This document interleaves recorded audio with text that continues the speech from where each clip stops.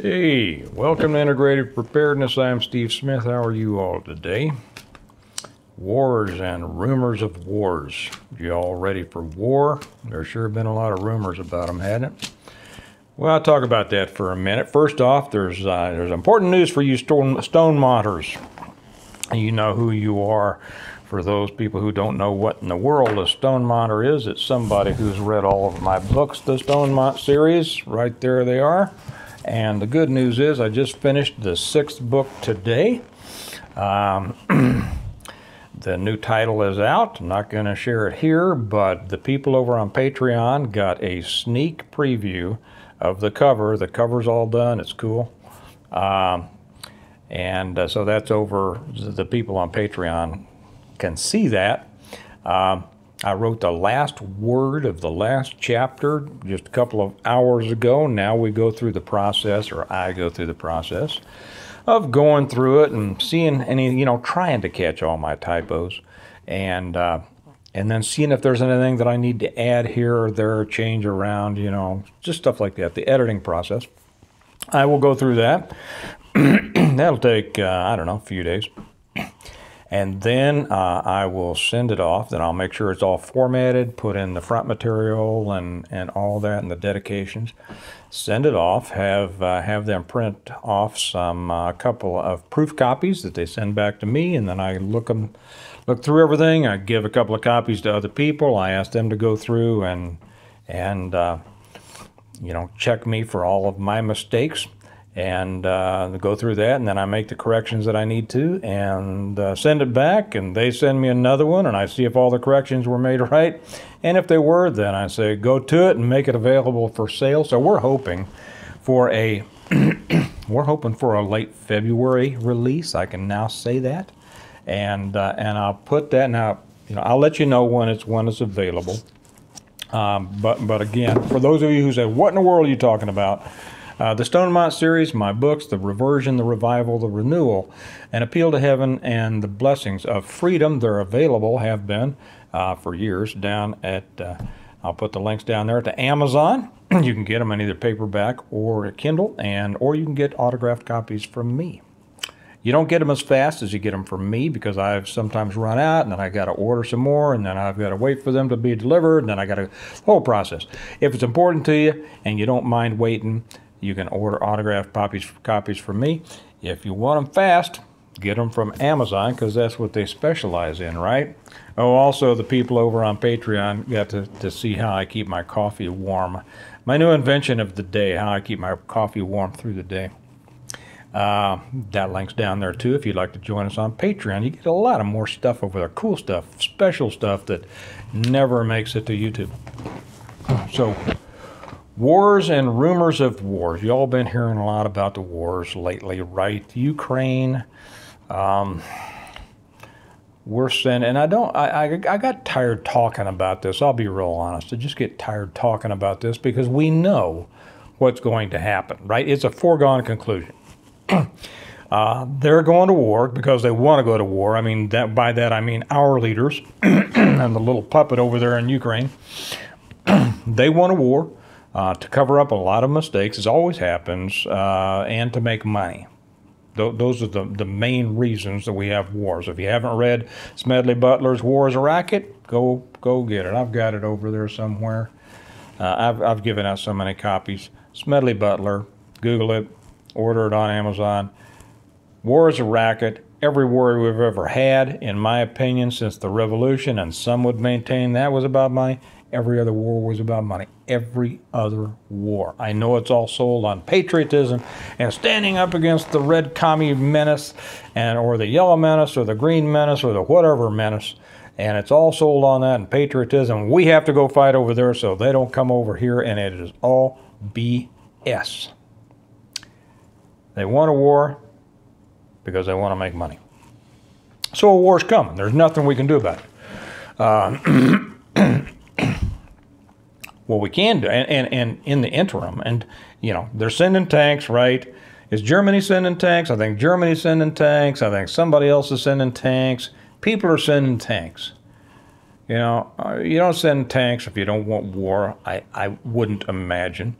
And it's going to be interesting to see what the response of. Anyway, that's for other people to deal with. I'll be honest, I don't pay that much attention because I know that they just want us to all be upset about this on a daily basis. Oh my gosh, what's going to happen? War, war, war. We got to. Okay, look. How does it affect you? And what do you need to do about it? Because this isn't a war channel. It shouldn't be a war channel. It's supposed to be a preparedness channel, right? This is supposed to be about preparedness. Means how are you going to make it through the latest challenge, whatever it may be, in the best shape possible? What do? Well, you know, we know what happens with war. It's good for an economy in certain sections of the economy. Some people are going to make out like bandits. There are going to be opportunities to make money. There's also going to be problems in the economy. It depends on what the responses are from the other side. The other side could decide, well, you know, you're sending your tanks in. Guess what? We've got a computer hacker here in wherever, and he's going to cause disruptions in your energy delivery systems. Okay? That's the way a lot of wars are going to be fought in the future. It's silly to be sending these tanks over there and all the men and everything like that, but that's the way they make money. They don't make a lot of money. With some hacker down, you know, 6 stories below MacDill Air Force Base, hacking out on his computer. Just a second. Sorry, I had to clear my throat. I'm still getting over this junk. They don't make money off of that. They make money off of armaments and sending stuff and tanks and F-16s and sending people, because that means then they have to send all the stuff. You know, I made a bundle off of Halliburton stock back when the Gulf Wars were going on, right? Because they were bound and determined to build up over there, and who's the big builder? You know, Halliburton. So if you've got, you know, I'm not going to tell you what to do with that. But what's going to be the effect on you? We could have some incoming cyber attacks. That's going to put a big dent in who knows what. You know, energy delivery, food delivery, could raise havoc with your bank accounts, with your other accounts. We know where the soft targets are, right? And you got to figure that our enemies do too. What would cause you the biggest mess in your life? Okay. What if you couldn't access your online banking? And there will be a few out there that says, that's why I don't trust banks. Yeah. Well, yeah, I get you. Good for you. Good for you. But, you know, if you don't do some or a lot of your life online, you've made life so difficult for yourself, and you've cut yourself out of many opportunities that are here right now. But you should keep a nice bunch of cash on hand. How much? I don't know. That's up to you. You know, whatever you're comfortable with. I would suggest you have at least a couple of months of living expenses in cash at home, just in case something happens and all of a sudden, hey, debit card's not working, right? Because the system's come down, or your bank's offline, or whatever, your mortgage company, whatever like this, you know. Mortgage company, don't worry, they'll get their money. They'll come back online as soon as they can. But you're going to have disruptions in this. Food delivery, we saw what the shortages were like back during the big scare. You know, most of that has come back. Most of it has come back. The prices are a lot higher because they always use these things to jack up those prices so that people, you know, feel lucky to get something that they couldn't get for a while at twice the price that they used to get it. But for the most part, that's back. We don't have a bunch of container ships bobbing around out in the ocean anymore. You know, that's all been delivered or else returned. So as far as, you know, the things that we have, our delivery systems, they're in pretty good shape, you know. But the past has shown us what the problems can be, right? And so, you know, prudence would simply dictate that you stock up on the things you need. Yesterday, my oldest and I spent some time in one of our storage areas, kind of redoing some of it, repositioning a lot of stuff and taking stock. I don't keep real close stock on everything, you know, but kind of took a look and saw where I think, okay, gonna bring some more of that in, and I might advise that you do the same. Just take a kind of a look at what you think you have gotten a little low on. You know, if you don't, it's a good idea, of course, to get everything up to the point to where you need it, where you believe you're self-sufficient for whatever amount of time you think it'd be right for you. Yes, I recommend 7 years.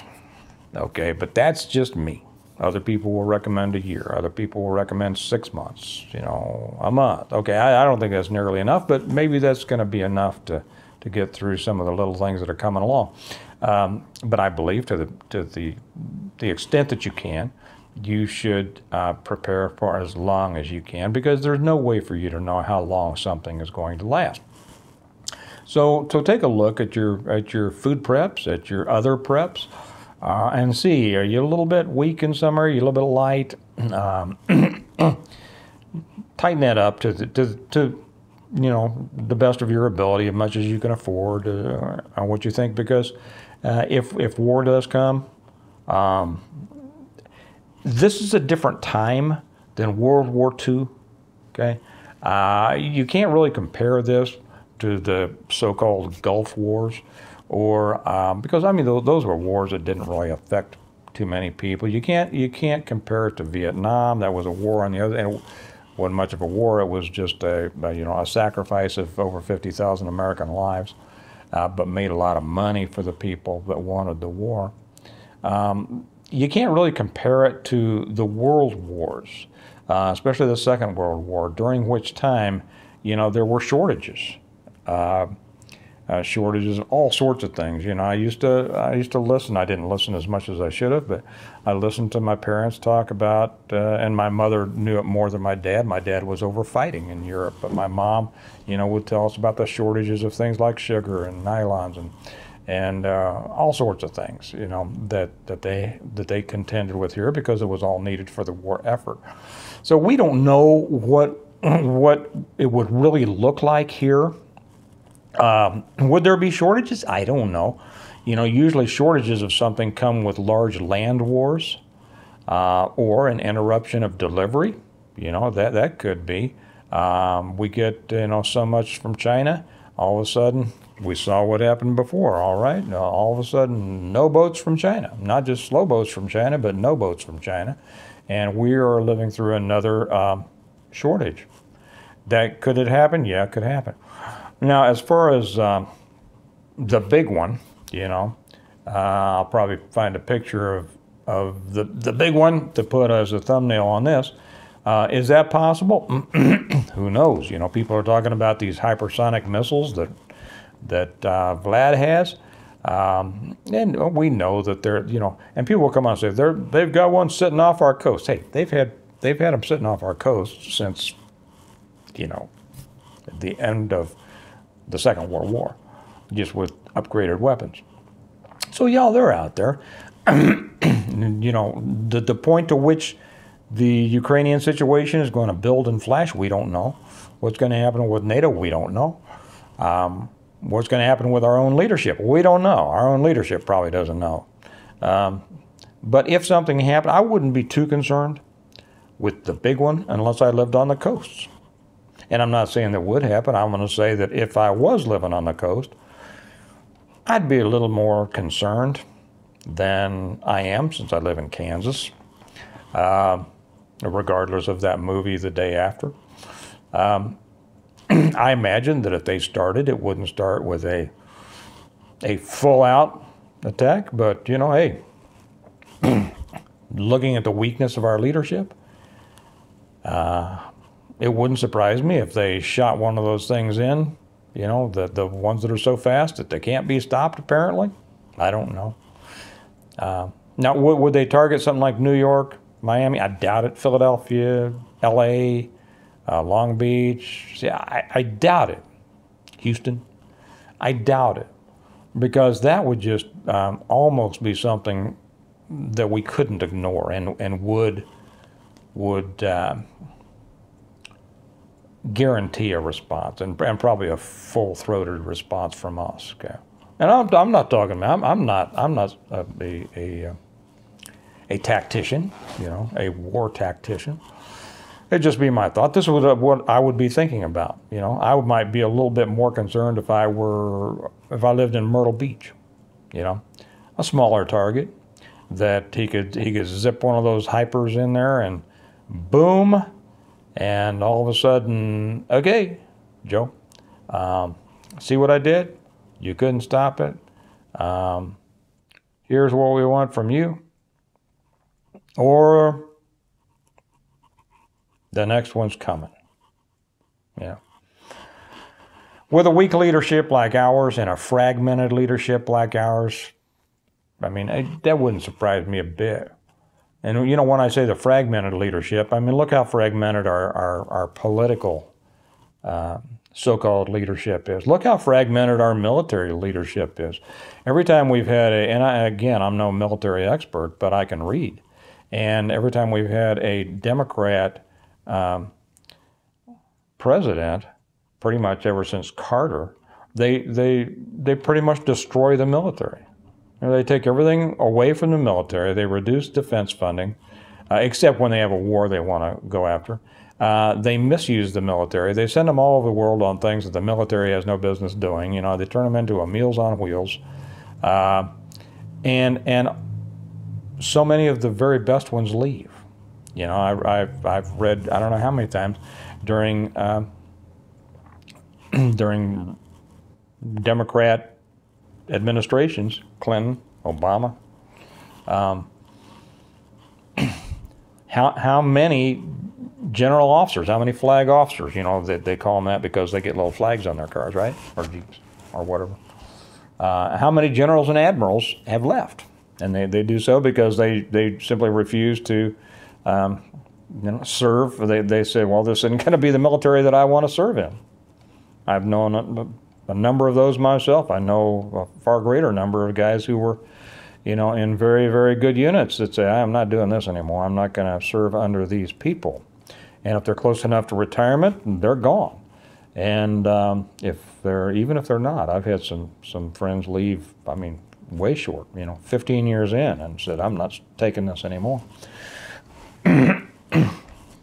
So, you know, I don't know, but from an outsider looking in, and also from what people who know better than I do tell me, this is not the military that we would like to have. Doesn't mean there aren't some good people, and there aren't some fine people still in there, but as a rule, this is not the military that we would like to have. And I have to say, I just know too many people who have been recently in the military that are not the sharpest. Can I say that? Well, of course I can. It's my channel. I just said it. You know, no offense to the military guys out there, but just because somebody's in the military does not make them above average. Okay, and many of them are below average, just like other jobs. There's a lot of below average cops out there, and so I can paint everything with the same, so nobody gets mad. You can't say that about the military. Yes, I can. I've known too many of them. So, you know, what's going to happen with this? Anything. There's no way to know, but what we do know and what we can know is that tightening ourselves up and becoming as self-sufficient as possible is the defense against whatever is coming. Yeah. And that's really where you need to be putting your energy and your psychological energy and your mental energy, okay? And not worrying about, not following every little, you know, every little blip that's designed to get you all excited and get you all inflamed and get you all worried and get you all scared. I see, and you do too, some of the most amazing titles on, well, headlines in news articles and titles on videos and things like that. I go, my gosh, how do they come up with these? How do they keep coming up with these, these titles every day? And every day is something new. Well, it's not new. It's the same stuff. And the path to real preparedness is not new either. Get the things you need to get.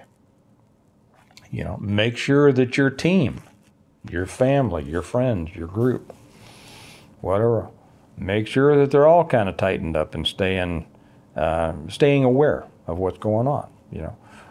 Something could happen, and you will need to know how, to get a hold of those people. The communication system's going on. Doesn't have to be an EMP, doesn't have to be a CME like I wrote so much about. Could be cyber, and all of a sudden, you can't get a hold of people. You need a better way. You need another way to get a hold of people. So think about those things. Don't get all excited. Don't get all alarmed, because when you're excited, you're dealing, emotionally, and emotional decisions are rarely the best decisions. You need a clear mind. You need to come at these things with, a determinate attitude, and know exactly what you're doing. And don't let the rest of the world get you all aflame, because that's what they want to do. That's what they want to do. Because that sells, right? But it doesn't do you any good. And that's what you want. So wars or rumors of wars. There always have been, there always will be. And more rumors than actual wars, right? So settle down. But I would suggest, increase your preparedness to the extent that you can without going into debt and things like that. But you know what I'm going to do? I'm going to keep doing exactly what I've been doing. And I'm going to keep writing. I just finished the 6th book. I've already got half the 7th book up here. And I can't wait to get to it. And so that'll be out soon. Guys, for those of you, remember that our sponsor, my books, the Stonemont series, the sun's glaring off of there, the Stonemont series, the Reversion, the Revival, the Renewal, and Appeal to Heaven, and the Blessings of Freedom. These will tell you everything you need to know about preparing for, surviving, and building better on the other side of whatever catastrophe may befall you. And they're available on Amazon, down below, or from me. And join us over on Patreon so that you get all that extra good stuff. I think you'll like it, and that link is down there below. So remember that we prepare well today in order to live well tomorrow. Get out there and do something, and I'll talk to you later. Bye-bye.